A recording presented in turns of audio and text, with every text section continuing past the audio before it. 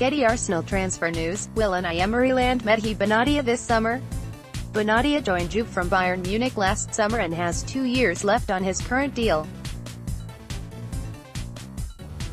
But according to Tuttosport, Juventus are set to make a decision over the 31-year-old's future.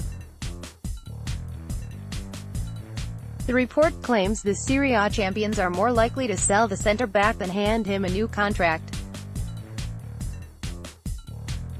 Arsenal have been mooted as a possible destination for Benatia, who is set to feature at the World Cup this summer for Morocco. And Gunners Chiefs are reportedly prepared to offer him an important contract that appears to have already been drawn up. Arsenal transfer news, which 10 players are most likely to be leaving the club now Unai Emery has taken charge? Getty-related articles to Tuttosport suggest Marseille, where Benatia started his senior career, are monitoring his situation too. He also recently hinted at a potential return to France by saying, "The Marseille of Rudy Garcia? I like it, we'll see." However, Arsenal and Marseille may have to wait for a decision from Benatia as the World Cup campaign runs until June 9 at the earliest.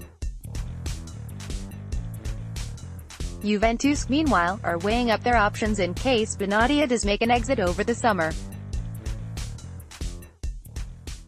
Getty Arsenal transfer news, an important contract is ready for Medhi Benatia. Ajax star Matthijs de Ligt has been heavily linked to take his place in Massimiliano Allegri's side should the position become available.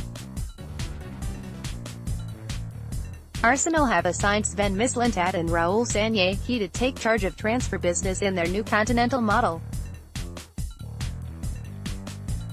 And recruiting defensive reinforcements has emerged as one of the pair's top priorities for Unai Emery's squad.